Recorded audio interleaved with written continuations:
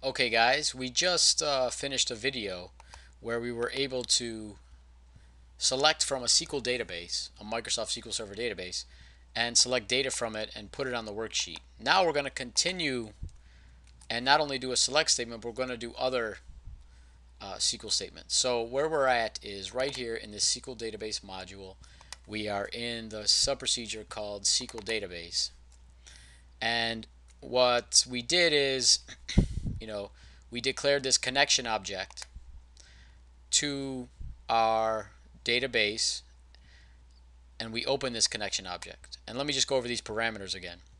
So for this CN SQL connection object here, this provider tells the object, what is it going to be, a SQL database or an Access database? So in this case it's going to be a SQL database. This integrated security equals to SSPI says you're not going to use a username and password, you're going to use Windows integrated security.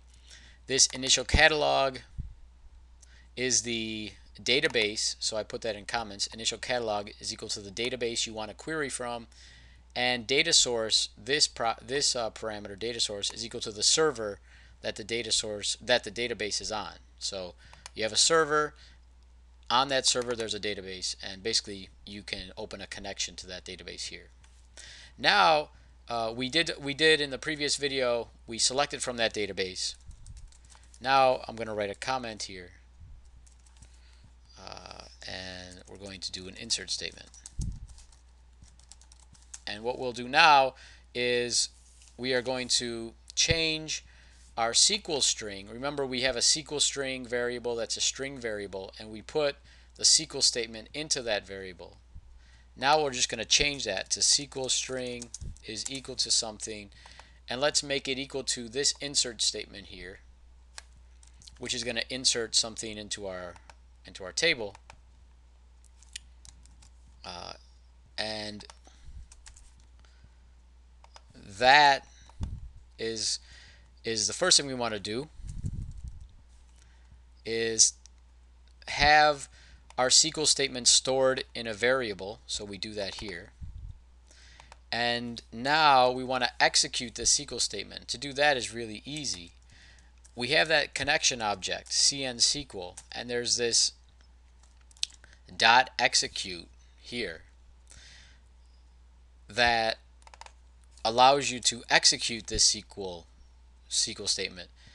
And you can see here it says execute, and then the first parameter is the command text. Well, our command text is going to be our SQL command here, the insert statement. So we'll do SQL string, and then records affected, that is an optional parameter. You can see it's optional because it has the brackets around it, and that's going to be able to tell you how many records were affected by this SQL statement. So I'll put a variable in here called number of records affected, and I have to declare this. And then this here, this options as long one, this is where you put, what kind of statement is this? And this is a text statement. It's a SQL text, right? So I'm going to put AD CMD TEXT. So that's what this parameter does. It tells the connection object that what you're passing is SQL text, as opposed to a SQL store procedure, which we'll see in a little bit. Let me just go up to the top and declare this variable number of records affected, and I'll do that here as I'll put long.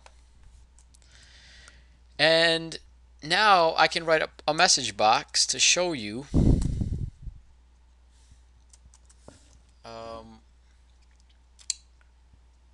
I can do a message box to say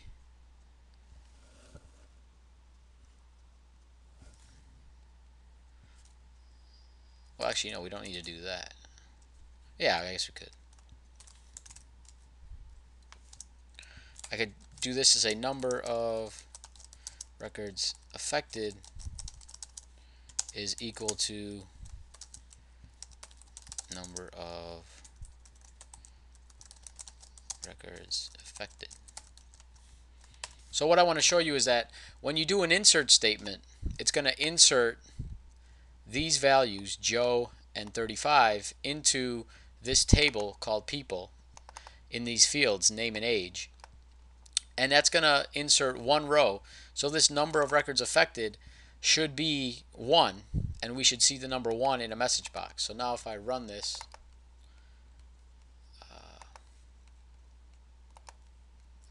now, it says number of records is 1 and number of records affected is 1. And that the first message box we saw because of this here. I'm just going to comment this out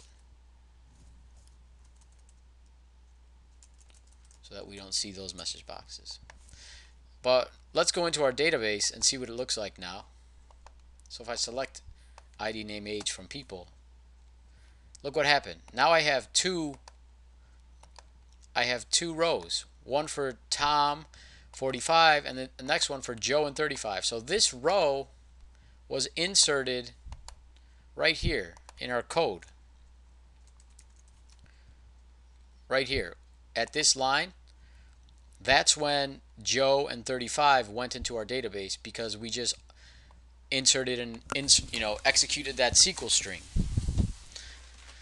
So it's real easy to write insert statements once you have these connection objects set up. All you need to do is pass in a SQL string, and if you want, you can put a variable in to tell you how many rows are affected, and then you tell the object, is this a SQL text or whatnot. So it's very simple. Now let's do a update statement, which is going to be simple too. And again, we're just going to copy this. And what I can do is, let me update Joe's age. So I'll update people. I'll set the age equal to 50 where the name is Joe. So now if I run this, it says one row affected. You see that? And if I select from the table again, now Joe's age is 50. So this update statement works. And actually, let me set it to his age plus 1, so that whenever I run this, I go from 50 to 51, so we could see that it's working. So there's 51. If I run this update statement again, and then I select from the table again, there's 52. So let me just copy this update statement, take it to my VBA VBA editor, and I'm just gonna I'm gonna make the SQL string that update statement. Notice, in SQL you need the apostrophes around text. You still need those in the VBA. And then you can do the same thing. Connection SQL.execute, and it's the same thing. You pass in a SQL string you want to execute. You can get the number of records affected, and then you put AD command text. So now let's run this now. And I don't think we need well, let's put a message box here. And if we run this, it says number of records affected 2. And why is it 2? Well, it's because we inserted Joe here. So if we go to our database,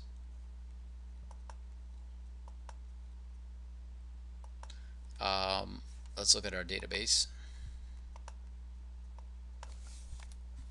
Now I have Joe that was inserted. Joe went from 52 to 53, and then the inserted Joe that went in is 35. So up here, we inserted Joe at 35, and then we updated everything with Joe to set the age equal to age plus 1. So up here, I insert a record with the name of Joe and his age 35, and then right below it, I said if anyone in the database is named Joe, make their age 1 year bigger. So he went from 35 to 36 real quickly.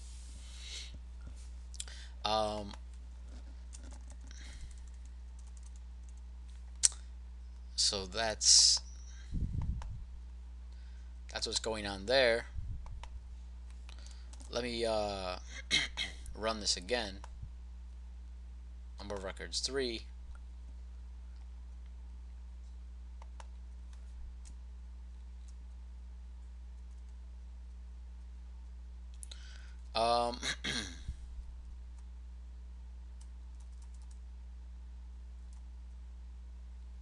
And I should also change this select statement here so you can see the data on the worksheet. So let me eliminate this where statement so that now if I run this, you can see all the data on the worksheet.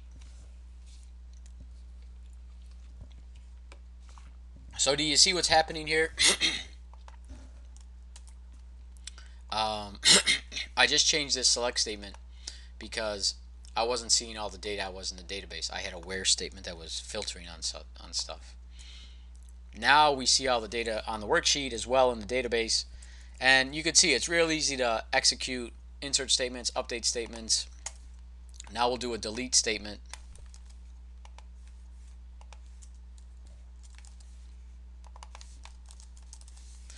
And that again is really simple. Let me just do, I'll just change this.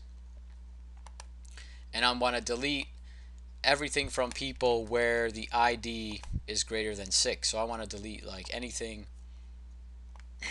I have this ID field. I want to delete anything with the ID greater than 6. So I'm going to delete 4 rows here. These 4 rows. So when I run this, all I have to do is, go in here, change my SQL string to delete from people where ID is 6. Now I'll get a message box that says 4 rows are affected. Again, it's the same .execute statement. You pass in a SQL string to execute, and you can get the number of rows affected by that SQL statement. And if we run this now, I'll get number of records affected is 5, and click OK. So look what happened. It said there's 5 rows affected. That's because we inserted a row here, and there were already 4 rows in the database. So that's why there were 5 rows affected. And if we go to the database and we select from it, you could see all the rows that had an ID of greater than 6 are now deleted, and that's because of what we just executed here. And if we run this again, it says number of rows affected 1, and you could see that now I'm only getting 1 row in my worksheet. So I'm going to comment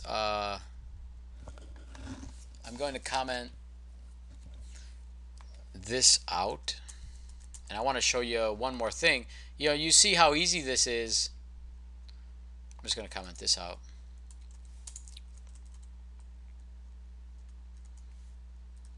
Because I don't want to keep deleting stuff. Or actually I'll just comment it out because I don't want to keep deleting everything. But I want to show you, you see how easy it is to do insert statements, update statements, delete statements, and up above we did a select statement, right? So now you have all this at your disposal. One more thing that is going to be useful to you is that when you're writing these SQL statements in VBA like this, sometimes you're going to need to pass in variables for your fields here, or the the criteria on your queries. So you can do that really easy. So if I create a variable at the top like name as string, age as integer, I can use variables now instead of having things hard-coded in my SQL statements down here. So let's say I want to update, to do this update statement, but I don't want to have it hard coded at Joe. I want to have a variable here like name is Joe, and then I want to use this variable in the SQL string. So to do that is easy. You just got to replace Joe with the variable name.